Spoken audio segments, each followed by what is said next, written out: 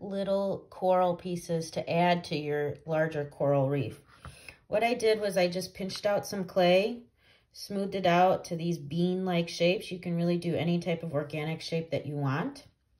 And then you can find found objects to press into the clay and see what kind of textures and designs they create. So these dots right here, all I did was I took a pencil and I took the pencil and I rocked it. And then because you're repeating it, it gives you that feel of a rock, a coral,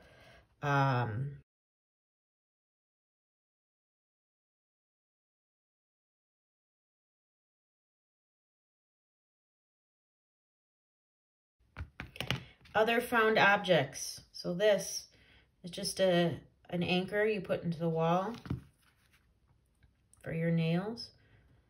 I'm taking that and I'm pushing it because it has that double loop. And the deeper I press and rock, the more dimension I'll get.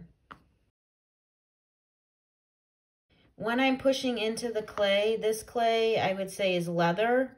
It's not super hard, but it's also not super squishy. If you're working with really squishy clay, the problem is that your tools that you press in will stick. So you want to make sure it's malleable, but not leather hard. If you want an even added textural element, this is where that slip trailing would be a factor.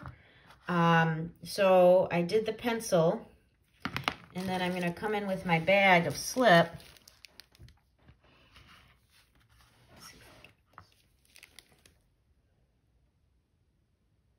I'm going to squeeze the slip out.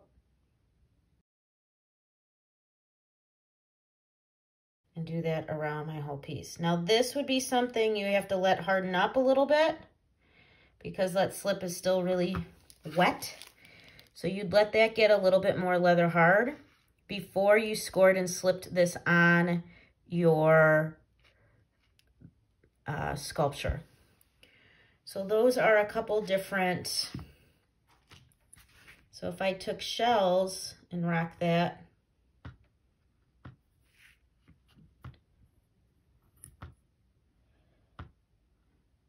you might say a shell, that's cheating, but not really. You're using your resources, you're using your found objects, and because that tip of the shell has such an interesting spiral,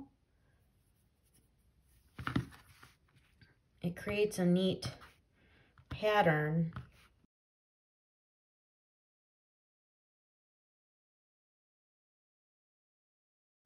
All different rock corally design ideas. Okay, balls of clay. You can use these for a lot of different coral barnacle effects. One of the easiest things to do is once you roll the ball of clay in your hand, you're going to take one of your modeling tools or even the back end of a pencil.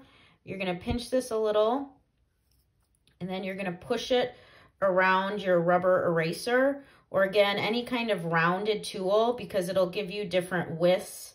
And then I let the end get a little skinnier. It's just a little more lifelike. And then you gently wiggle that out, and then you have a barnacle. You roll different ball sizes, so you'd get different barnacle sizes that you can then put on your sea life sculpture. So that's option one. Another thing you can do is take these little balls, pinch them, and press them on something that has an interesting texture. So as I've said, I have shells. You can find things in your house and press them around. And then you do have to be gentle with trying to wiggle this off, but then you have a texture within your barnacle. So then same idea. If you have different sizes and you repeat that, you can put that on your coral reef.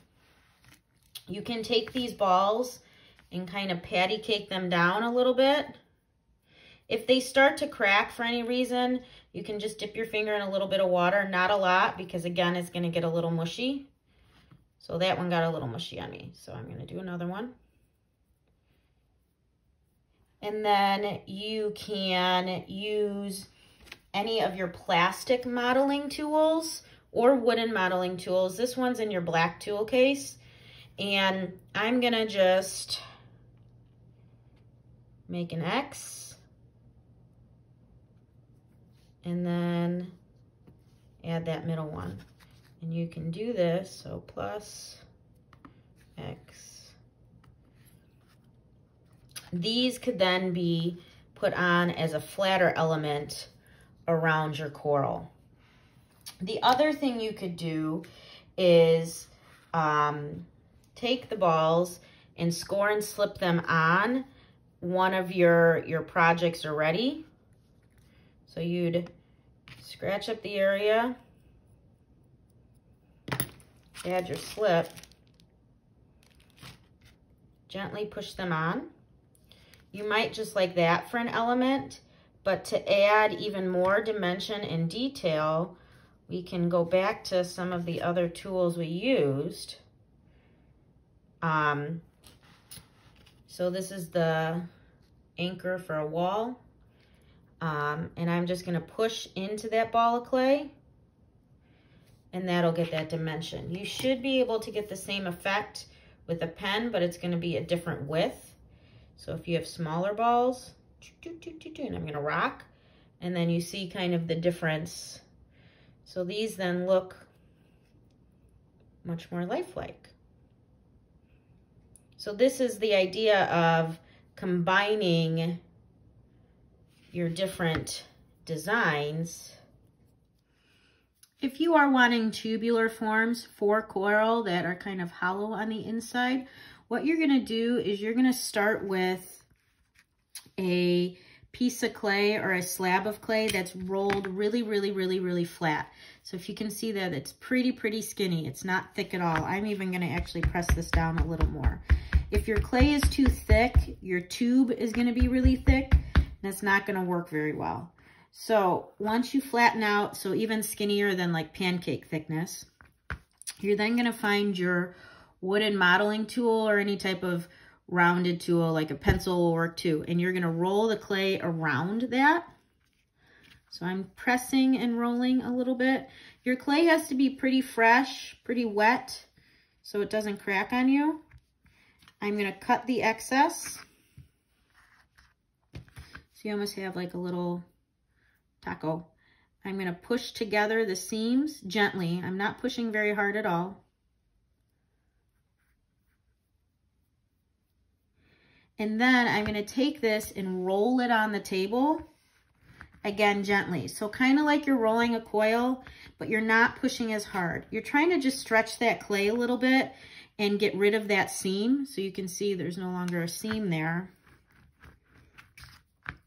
And as you do this, the tool on the inside should loosen. And then you have your hollow log that you can go in and cut whatever height you want. When I cut this, I gently saw so I don't smush it. My last step, I want the top to be angled. And then I'll come in and run a sponge over it to soften those edges.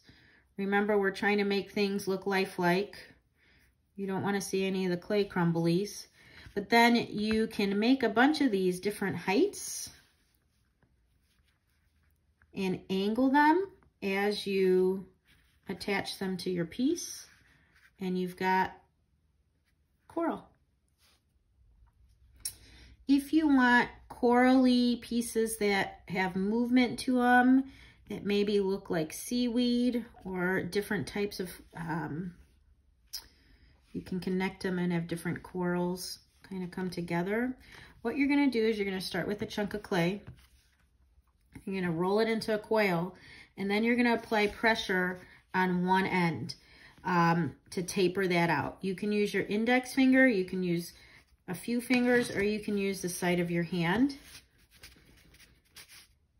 So that coil starts to taper, so it goes skinny to thick. And then what you'll do is you're gonna get your hands wet. You're gonna run water over that coil, and you'll see how it starts to smooth it out. This also rehydrates the clay and allows it to be more malleable. So then what I'm gonna do is, since I've added that water, I'm just slowly bending this, and I keep adding and brushing that water to get a shape that I want. So you can see the end of it really, since it's pretty wet, it allows you to bend it whatever direction you want. If you start to bend it and you notice cracks, run your hand with some water over it and smooth out the crack. That's just telling you, the clay is just telling you it needs a little bit more water before you bend it more. But then these, you can allow to get leather hard. And then once they're a little bit more leather to leather hard, you can apply them on your sculpture however you envision, but then they'll stand up and have that lifelike element.